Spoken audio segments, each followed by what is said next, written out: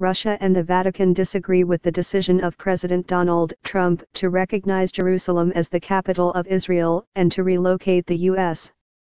Embassy from Tel Aviv.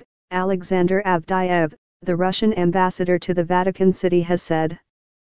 Avdyev recalled that Pope Francis, the leader of the Catholic Church, in one of his recent statements said that the status quo of Jerusalem, which is a place of pilgrimage and worship for Jews, Christians, and Muslims, should be respected. This is a city of 3 Abrahamic religions and it should not be politicized by recognition as a capital. I draw attention to the fact that this statement was made by the Pope, who usually expresses his position very carefully in order not to offend anyone. So we can see a clear disagreement with the U.S. decision here. We have the similar position, Avdyev told Sputnik. On December 6, Trump announced his decision to recognize Jerusalem as Israel's capital and instructed the State Department to launch the process of moving the U.S. Embassy, which is currently located in Tel Aviv, to Jerusalem.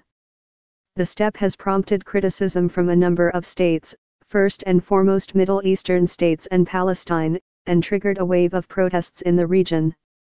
On December 7, the UN General Assembly adopted a resolution on Jerusalem's legal status. The document called on UN member states to refrain from the establishment of diplomatic missions in the city. The diplomat also said that Russia and the Vatican share similar views on the world and the threats posed to it in the 21st century. We have much in common in our vision of the threats and dangers of the 21st century. This is an important issue that unites us. First of all, I speak about the threat of any terrorism, criminal, religious or separatist one. The second threat is the weakening of non-proliferation regimes.